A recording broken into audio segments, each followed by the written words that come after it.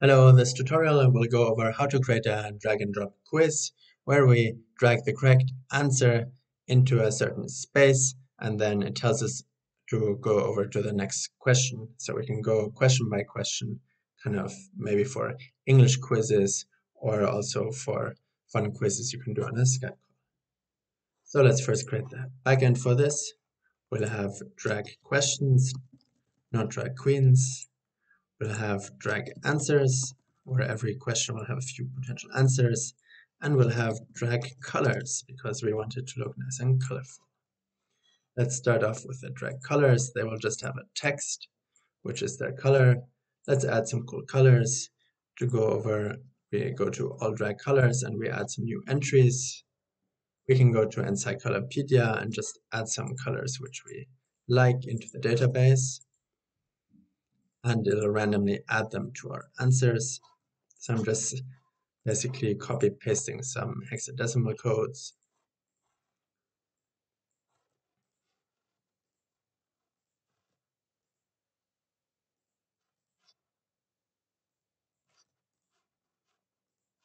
And adding them entry by entry into the drag colors database. I think 5 is enough for the time being. Okay, and as the next part, we want to go over to the drag questions and define what they're about. So each drag question will have a question text. Then each drag question will have a right answer, which is a type drag answer. And it will have a list of potential answers. Just a list of drag answers. And a question will have a list of users who answered right. This is a list. So that will allow us to know whether a person has already answered a question and whether it's been answered correctly. To go over to the next question. And then a drag answer associated with it might have an answer text as well as a root question, which is a type drag question.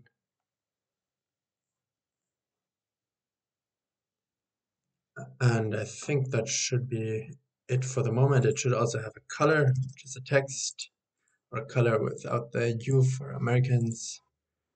And we go over, we first want to create an admin where we can actually add some stuff to the database, like questions. So it says here, enter question, and an add button.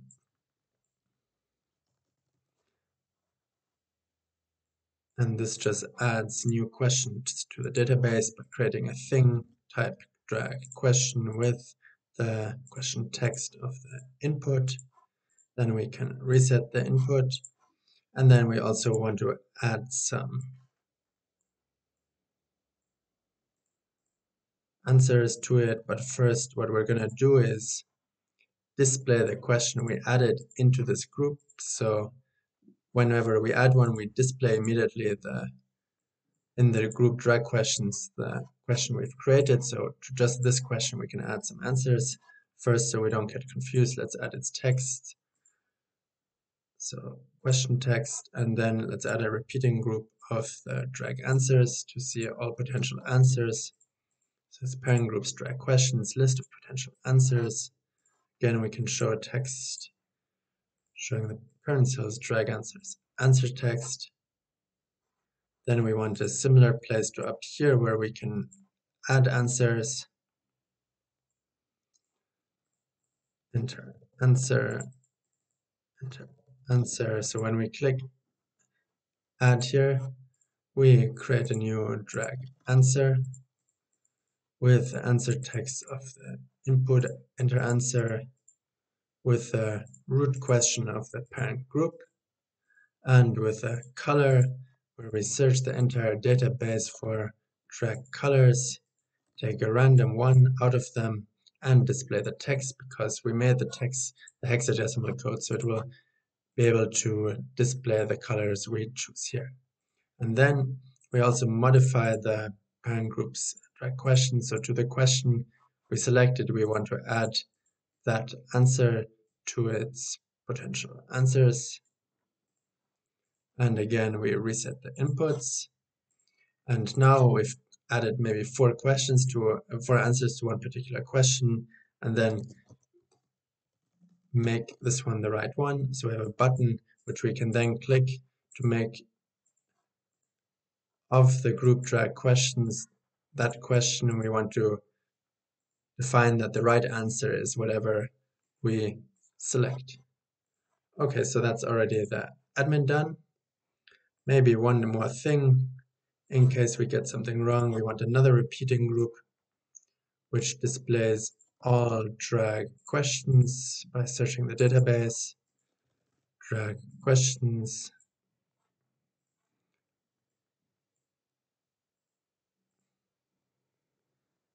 And the question text is displayed, and whenever we click it, then we display in the group where we can add answers that question, so we can go question by question and select the right answer again. Okay, and now over to the quiz. What will be the quiz? It's a repeating group where we're going to go. I think we can take the top one, which I actually copied already in Foresight.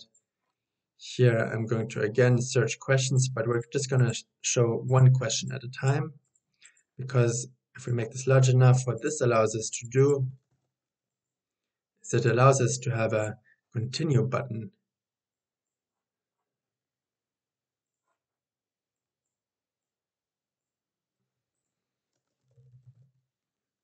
which is first hidden, and only when the current cells drag questions list of users who answered right contains the current user, only then we make this continue button visible. So when we've already answered this question correctly, otherwise it's hidden. Okay, and then what we want to happen when we click continue is we can actually click show next of the repeating group, because the repeating group, we told it to have only one cell at a time showing, and then we can have a fixed number of cells. So only in that case we can click continue if we have a fixed number of cells. Okay, and now we want a place to be able to drag and drop. So first the place we drop into, so this will be the place to drop the right answer into. And we select intersect, type of content is a drag answer, and it will be the current cell's drag questions right answer, which is a type drag answer. So we'll be kind of dragging the potential answers of one question into the right answer and see if the right answer and the potential answer, if they are the same text. So to show all potential answers, so we might want like A, B, C, or D for each question, we have another repeating group which shows drag answers, which drag answers, the current cell's drag questions, list of potential answers. And inside this repeating group, we have the things to drop.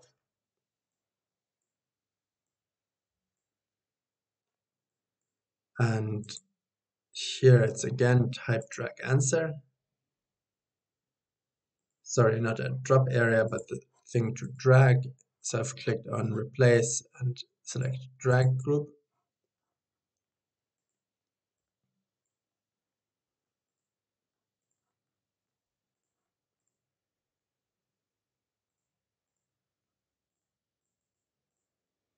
And here the option is to make this element droppable and to move back, and type of content is a drag answer. So we'll be dragging a drag answer, and we'll be displaying inside here the right answer. So the answer in general. So the parent group drag answers answer text. Maybe we want to make this a little larger, so we can actually see it as the user. Okay, and then what we're going to do is, here we have the 4 potential answers, and we're going to try dragging always one of them and seeing whether the answer we drag is actually the right answer. So we go over to the workflows, click the empty box, and do when a drop area has a group dropped on it. So the type of thing which we're going to be drag and dropping is the drag answer. And so the condition we will have is only when current cells drag questions right answer is current workflow's drag answer. So that's the condition we'll be checking. In the other case, we have a is not. So we have either the answer is right or it's not. And what do we want to do? Well, when it's the wrong answer, maybe we want to show an X here. So a cross, because we're cross about having the wrong answer, pun intended. And we first hide the cross, and then in the condition that it's not the same, so this is what we're dragging, this is what we're dropping into, and maybe current cell, maybe this drop answers, drag answers is current workflows. This is probably the better condition. So here it's an is not, and here it is, because this drop area is what we're dropping into, and what we're dragging is the current workflow's drag answer. So here it's an is, here it's an is not. So when it's wrong, we want to show the close symbol. Then we want to maybe pause for a second, and then we want to hide the close symbol again. And in the other case, when it's right, we want to first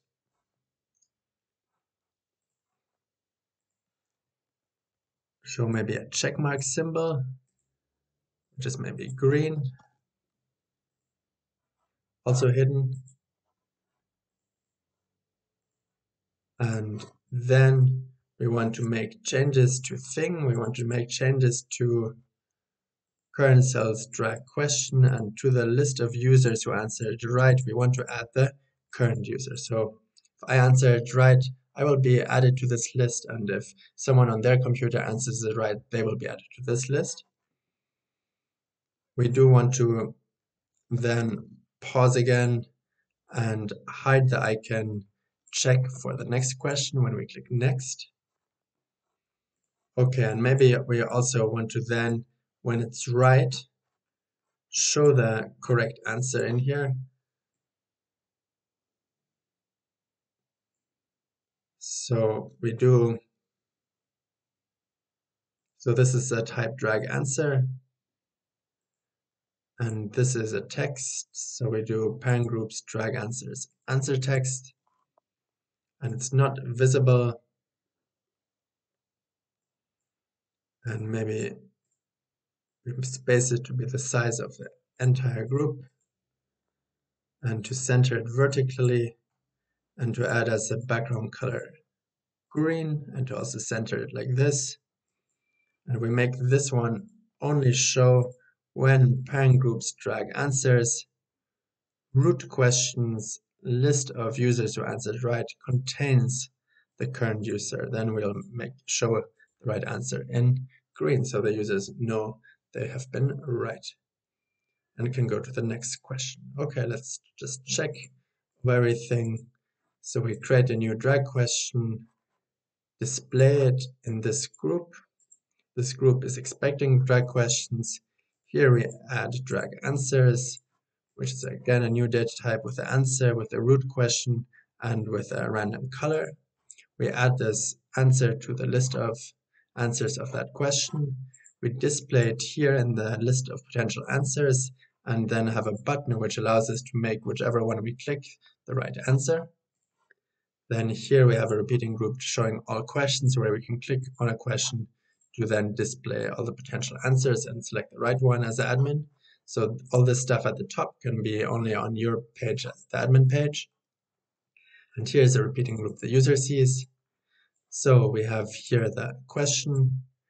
We have here a repeating group of the answers, continue button, which is not shown, and it is, however, shown when we've answered it correctly. Then we show the next question. Here we've got a drag group, type drag answer with answer text, which is fine. And here we've got a drop area with a drag answer showing the right answer. And in the case that we've got it right, we show the And so parent groups drag answers root question, list of users to answer right, contains current user. In that case, we show the parent groups drag answer text, which is fine because this is the right answer. And then we have the close, the check mark, and the wrong symbol showing. And in one condition, when this drop errors, drag answer is the current workflow, so the one we're dragging is the one we're dropping into. Then we show the check mark icon, add to the drag question that user who's answered it right, and then hide the check mark question. And in the other case where it's not, then we close it at a pause and hide the close icon. Okay, that should work. Let's check. Add a question, what color is the ocean? Then we have blue, green, make it yellow like the yellow river. Then red like the Red Sea. And I don't know, purple. Then another question, what is the price of oil currently? Oh wait, just before I add this, I make the right answer blue. Now, this question, what is the price of oil currently? $45 a barrel. Then we have too high. Then we have too low. And then we have who cares, electric vehicles are the future. And we just put 45, who cares, electric vehicles are the future, that's only one. No, I'm kidding, I'm actually not sure whether Tesla will make it against Volkswagen, but I am German. So then we've got a third question, maybe. What do you like about Bubble? The speech bubble icons, the water-based name, drag and dropping, and drag queens. And of course, drag queens is the right answer. And here we see our first question.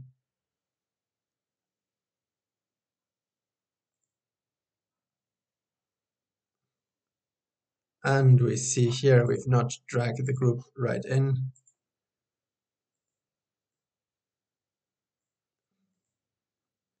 And we're not showing 4 answers in it. That's why we only saw 1 here. And then also we want to change the background to actually be the current cells drag answers color. Okay, so that's nice. We can immediately preview and see it again. We've got our questions. Here we notice this color is a little stressful to say the least because we can't see the text. But let's drag it in anyway. We'll see it's wrong. And here the next one is wrong.